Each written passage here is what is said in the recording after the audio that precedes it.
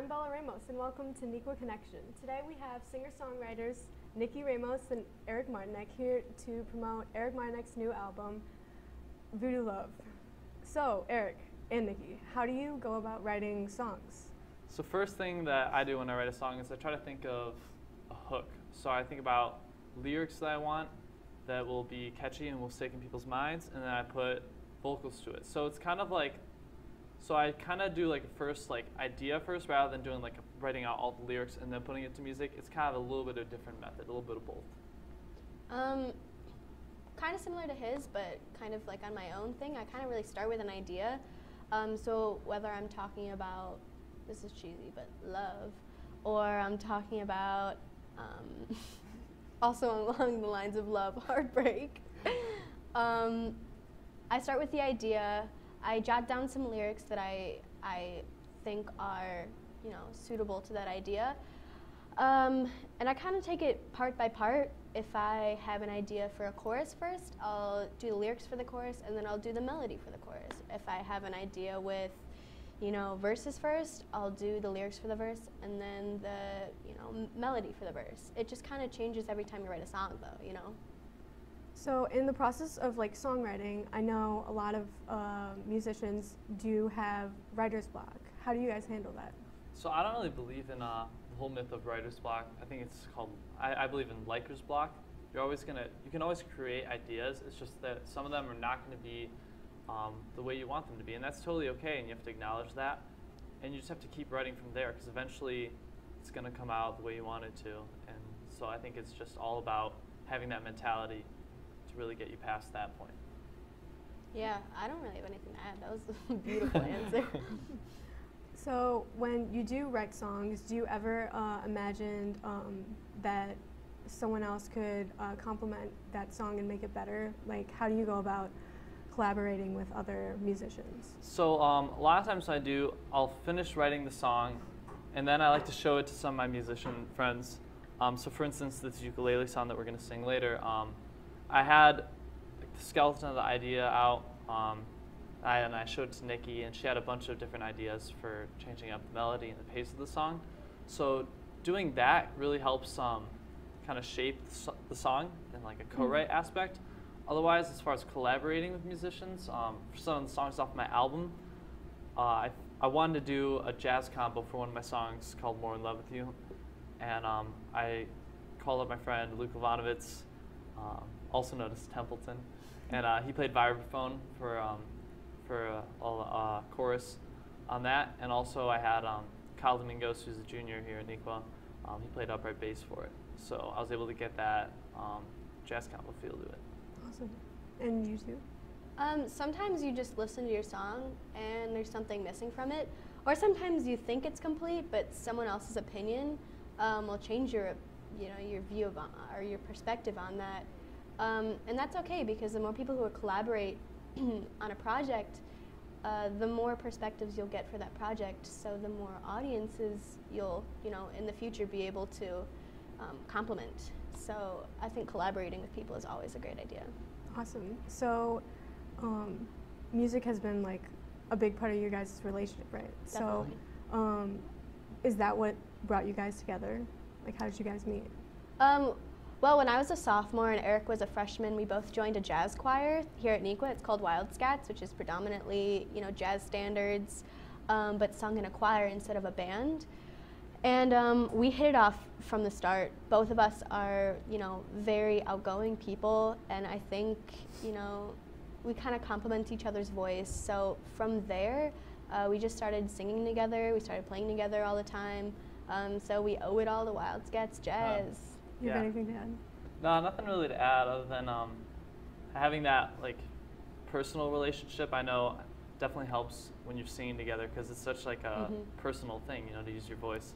So to have trust in that person that you're singing with, and to know that person, I think really makes a difference with performance. So you guys have probably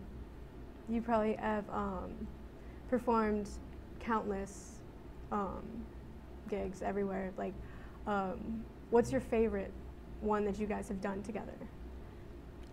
Together, so a few years ago, we played Crystal concert here I feel weird saying we played Crystal concert. We did a song Headline, for Crystal.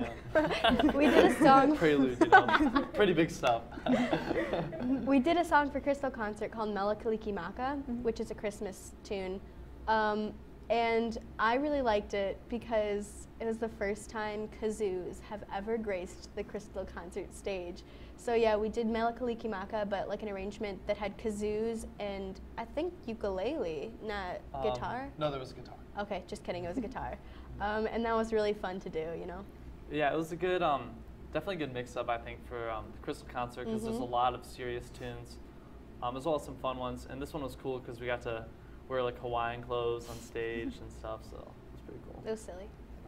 In contrast to that, do you have like a least favorite performance, individual or like together, that you've done? Last year, I sang the national anthem at the red carpet rally, and I voice cracked in front of the whole school.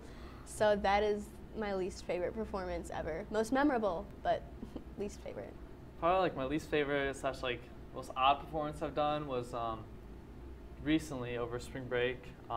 I was in an Easter musical in this one church. They asked me to sing the role of Judas, and one of the songs they had to sing was Bring Me to Life by Evanescence. So I was like screaming Wake Me Up Inside in front of like 1,000 churchgoers on Easter Sunday. So it was very angsty, very weird, but that was fun. I know you're at DePaul right now, Nikki. How has that affected like your transition from music, high school to college? Well, in high school, I had a really, you know, structured connection with music. I went to choir every day. I had jazz like every Tuesday night. But now in college, it's a lot harder to forge that connection with music. So I don't find myself singing or performing as much. I did take a class on, you know, the music scene of Chicago. So that got me into looking into venues and things around the city. Other than that, a lot of my friends are in the jazz studies program at DePaul.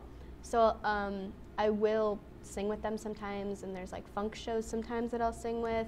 But other than that, I don't really have a structured connection to music that I wish I still had. All right, so we're gonna have you guys play Smile from Erik Martinek's album Voodoo Love, and hope you guys like it. You can find Voodoo Love on Spotify, SoundCloud, and Apple Music, right? Yeah, pretty much wherever you find your music, it's on there. Okay, take it away. 1, 2, 1, 2, 3, 4. Do-va-do, do-va-dee-da-do. Do-va-do, do-va-dee-da-do.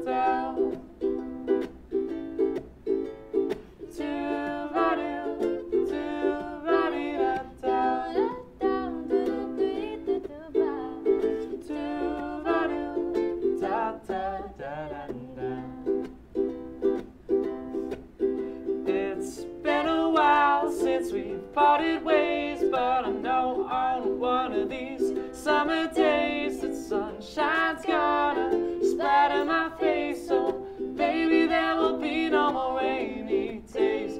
You'll reignite the fireworks I haven't felt for a while.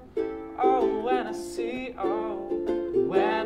see your smile, I'd go way up in Maine, down to Boston, through the great Midwest, down to Austin, through the evergreens and the white pine trees. I float with the leaves in the summer breeze. I'd strum my uke in Hawaii. I'd go for miles and miles, oh, just to see your smile.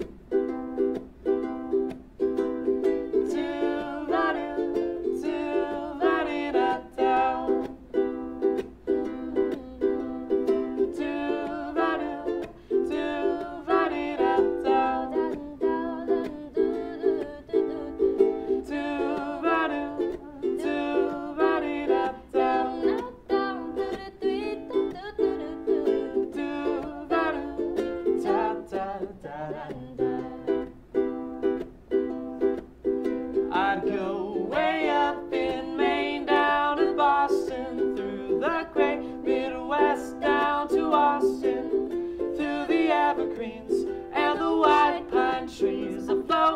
scent the leaves in the summer breeze. That's from you can Hawaii. I'd go for miles and miles, oh, just to see, oh, just to see you smile. Oh, just to see, oh, just to see you smile.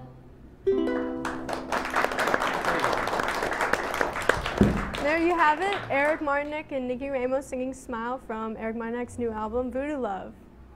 This has been Neuqua Connection, and I'm Bella Ramos.